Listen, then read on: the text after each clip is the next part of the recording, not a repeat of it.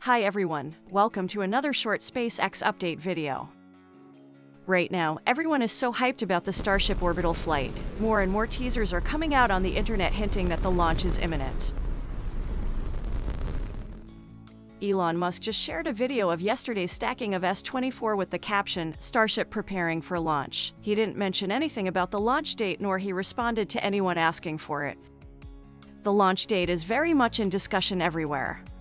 As discussed in my last video, I think a launch attempt on April 10th is highly unlikely because the FAA license is not ready yet. But I have no idea if a rocket can be launched on the same day the license is granted. If anyone of you knows, please comment below. The newly speculated launch date is on the 17th.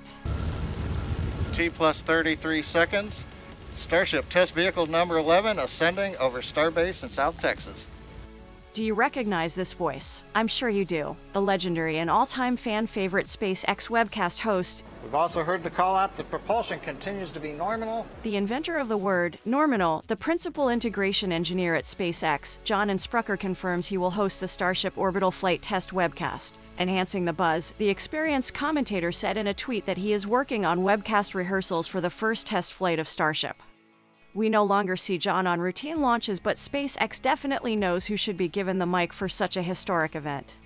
The last time he hosted a launch was back in June 2021 for the GPS-3 Space Vehicle 4 mission. Before that, he hosted the Starship flight tests of SN9, SN10, SN11, and SN15. And he will host the most epic and the most important flight of any rockets in the history of space flights. Indeed, I couldn't think of anyone who is a more fitting candidate to host such big events, with due respect to all other amazing webcast hosts. And again, we've just got to work on that landing a little bit.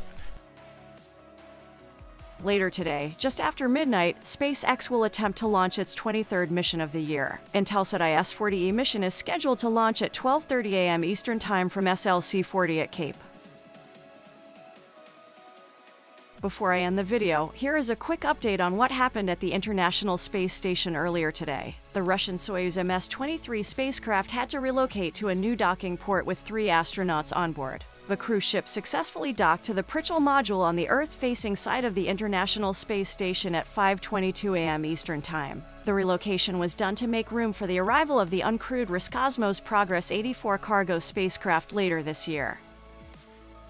That is it for now. Thank you once again for watching this video till the end, and don't forget to tune into tonight's live stream. Take care. Bye for now.